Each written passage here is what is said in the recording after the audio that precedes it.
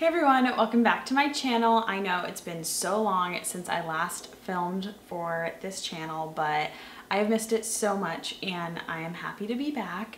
So today I am going to be doing a full face of Wet n Wild makeup. Now Wet n Wild is a cruelty-free drugstore brand and they are super affordable, especially compared to a lot of the other drugstore brands nowadays. I feel like prices are getting pretty steep, but I love their products and there's barely anything that I've tried from them that I genuinely don't like.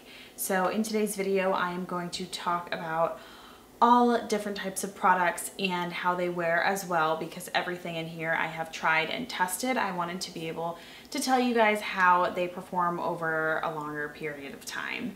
So if you are interested to hear my thoughts, then just keep on watching. I decided to put my bunny ear headband on in honor of using a brand that is cruelty-free. This I actually got from Bath & Body Works, which is such a random place to find a headband like this, but they had it and I had to have it. So before I started filming, I did use the Perfect Pout lip scrub. This one is in the watermelon scent. And if you don't like artificial smells, you probably won't be into this because it's kind of like that candy watermelon smell. But I do enjoy it and I just take a little bit out of there, rub it on my lips with warm water. The nice thing is that it doesn't leave your lips feeling too dry, and that's because it has Takuma seed butter and muru seed butter. So starting out with primer, of course, I have the Photo Focus Dewy Face Primer, and I believe they have a matte version of this, but I chose this one because I prefer a dewy finish to my skin. I am like a normal to dry skin type, so I enjoy this. It is kind of mediocre, to be honest with you guys. It's not like the best primer. I don't think that it really extends the wear of my makeup too much, but it definitely does add an extra layer of moisture, which I can appreciate. So it is like this beige color, and once you blend it into the skin, you can definitely see that it leaves you with a nice glow. For foundation, I'm using the Photo Focus foundation in Soft Beige. Now this is like a cult favorite product. I've heard so many YouTubers talk about it and I went out and purchased it because of that. Honestly, I love it a lot. It's a nice light to medium coverage and I feel like it's perfect for those no makeup days if you want something that's really low fuss that you know is going to work for you. The only bad thing I have to say is that it smells like paint thinner, unfortunately, but besides that, it looks really nice on the skin, natural finish, and you guys are about to see. This would also be perfect to apply if you are doing your makeup in a rush, if you have somewhere to be, because you can apply this generously and it won't look cakey. I am just blending this in with my L'Oreal sponge, and it's super quick and easy. I love watching people apply foundation. I don't know about you guys. It's like one of my favorite things to watch. So you can see it's not completely dewy and it's not completely matte. I think that's why so many people love this foundation.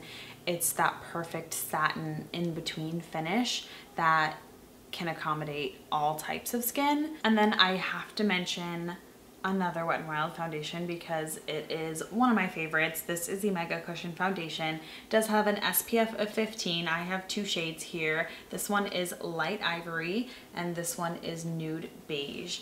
Now I just kind of mix these two, but it does come with an applicator inside. I don't tend to use it. I go in with my beauty sponge, but if you're on the go, that would be perfect, and you can apply this on the go. I mean, it is the perfect product for that. There is a mirror right inside the compact for you, and it makes the skin look so dewy and gorgeous.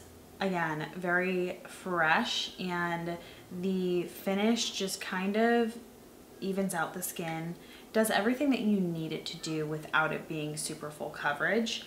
And one of the reasons that I love this is that it's perfect for touch-ups. So if you are wearing your foundation for a while and you find that it might be fading or cracking in some places, you can apply this on those areas and it will mask it in the most beautiful way. Like, it doesn't make it look cakey at all.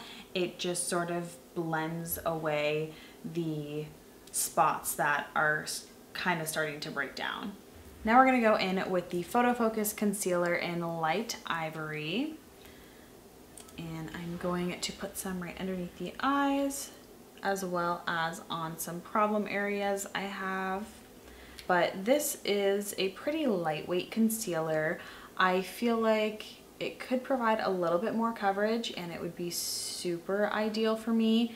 It's got that basic doe foot applicator, which I do enjoy. I'm gonna be honest, I actually don't really judge concealers on how much they crease because every concealer creases on me. I have these fine lines that are kind of close to my lower lash line.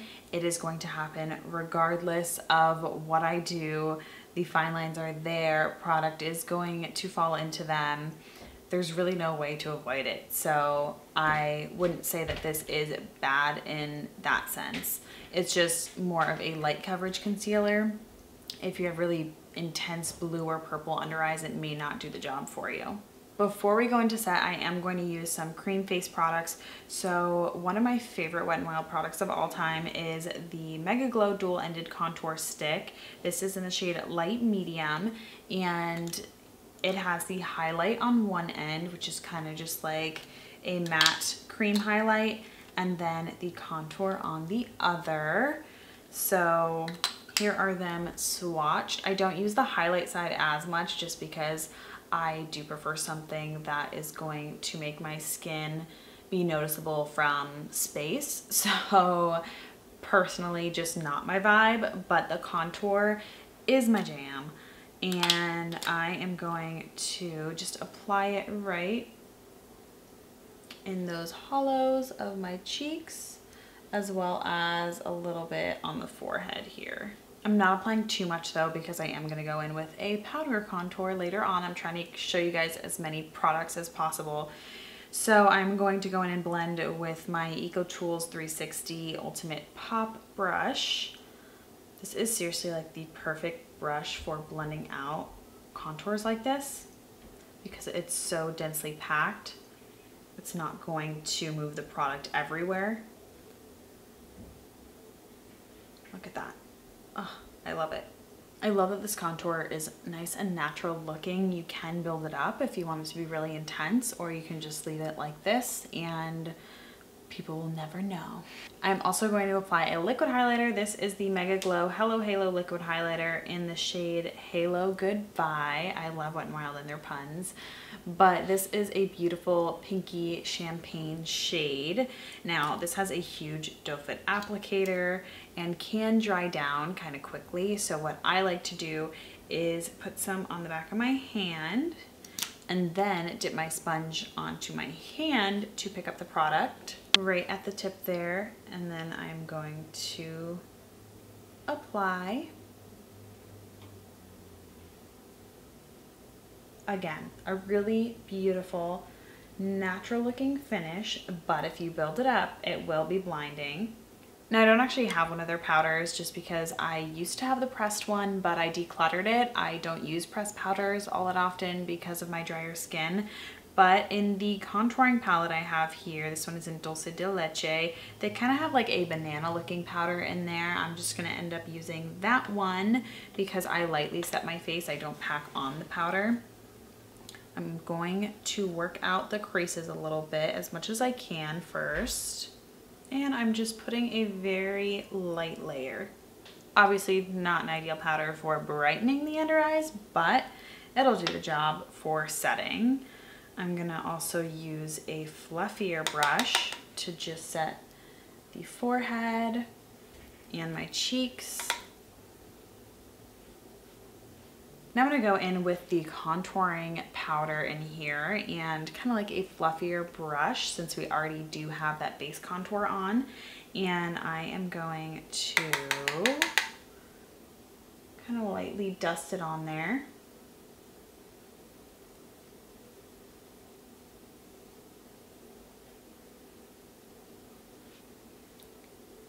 The only thing about a lot of the Wet n Wild powders is that there is a lot of kickback. Now personally, I don't mind kickback as long as the products work. I would prefer them to be pigmented and blend smoothly because, you know, it's just a little bit of powder, but you can kind of see how much actually gets kicked up. Moving on to the Color Icon Pearlescent Pink Blush. Now, I normally don't go for pink shades with blush, but this one is really pretty. It kind of has a little bit of a coral undertone, so I actually like it, and I am going to pop that on with a blush brush. Now, this one is buildable, which I do prefer. I don't like when a blush is really intense upon the first application. It just makes it really hard to blend out and make it look natural, blend it in with the rest of the products. So I like that I can apply this a little bit at a time. And it just livens up the cheeks. Now, this is kind of like an unnecessary step, but I am going to do it because I have it. This is the Color Icon Baked Blush in Don't Flutter Yourself. This was from the Flights of Fancy collection.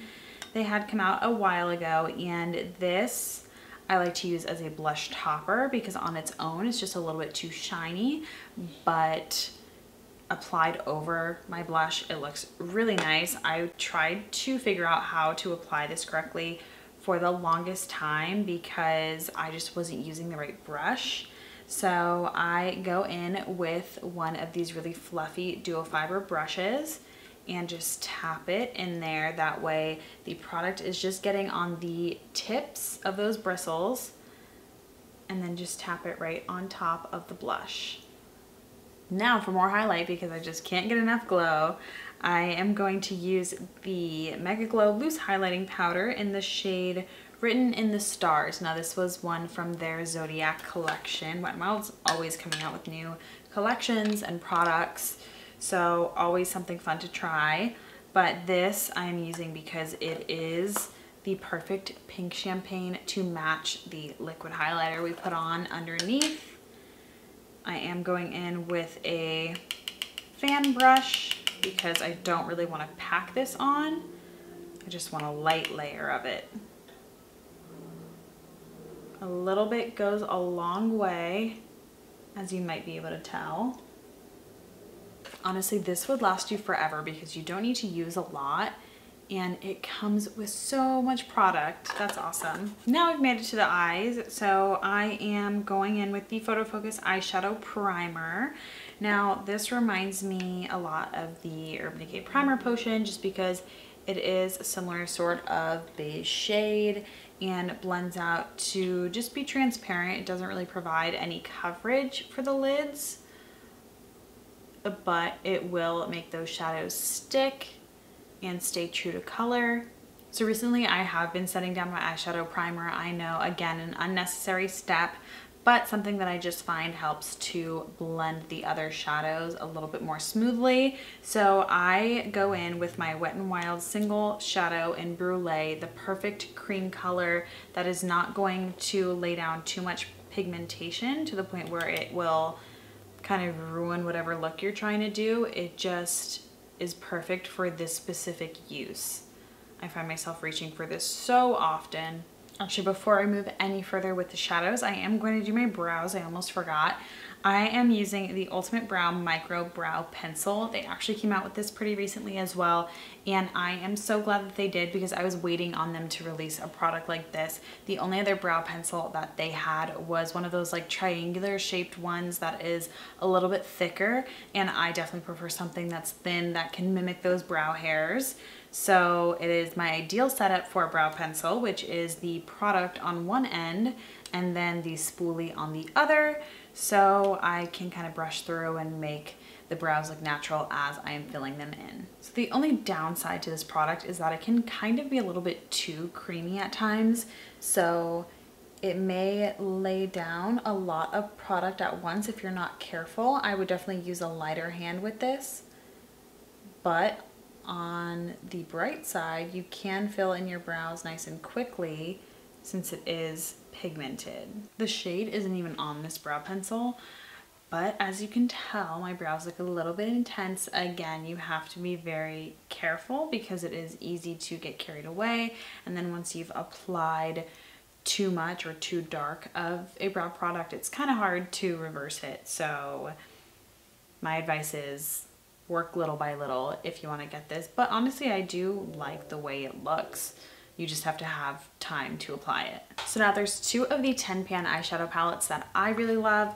I have not a basic peach. This one is great for spring and summer because it has some of those more colorful tones. And then this one is Rosé in the Air. I think I'm gonna be using this one today. So it's kind of cool that they've labeled the top and bottom as transition shades, just so you know if you're more of a beginner. They also have suggested looks you can do on the back.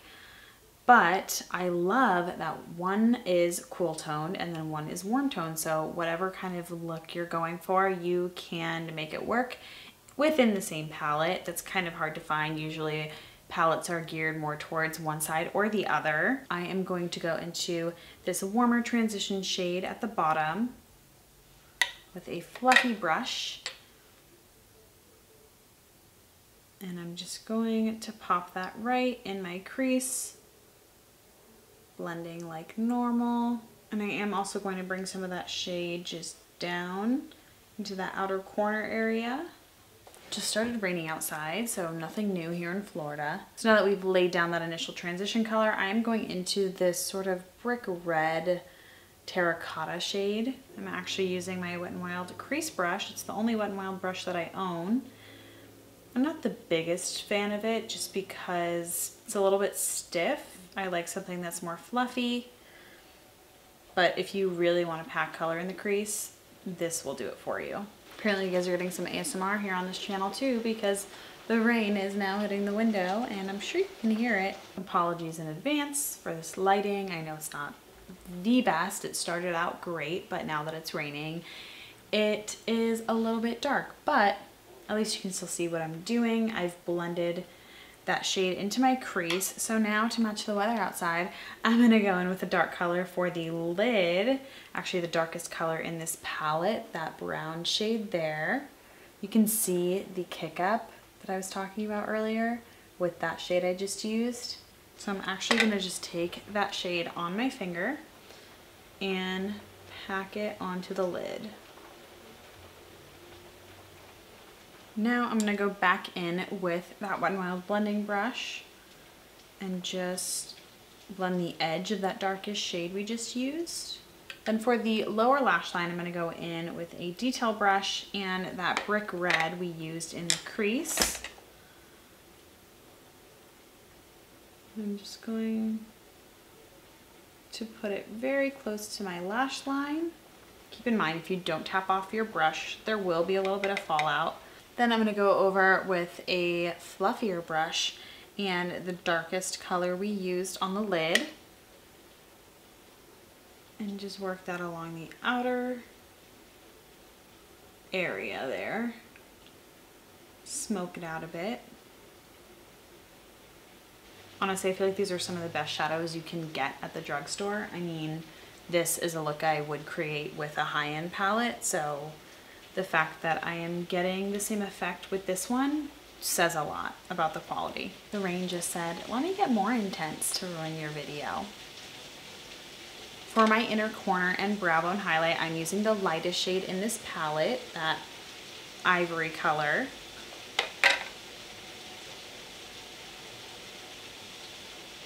Actually, I think I'm going to use a little bit of the highlighter on the inner corner as well, just because I want something a little more shimmery. For liner, I'm actually just going to put the Wet n Wild Ultimate Brow Highlighter in my waterline. This is seriously the best pencil for brightening up that waterline. If you want your eyes to look bright and awake, if you're really tired, this will kind of help to mask it. I learned about this from Emily Noel here on YouTube. She is like the all-time makeup queen. She knows so much and she is like the best at describing makeup, how it wears, how it works.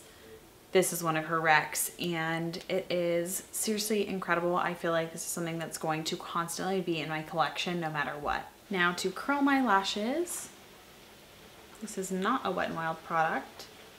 Now for the lower lashes, I'm going to use the Mega Length Mascara. This one is the waterproof version, which I have not tried yet. I've only tried the regular one, which I love, but I haven't seen the regular one in stores lately, so I don't know if they discontinued it.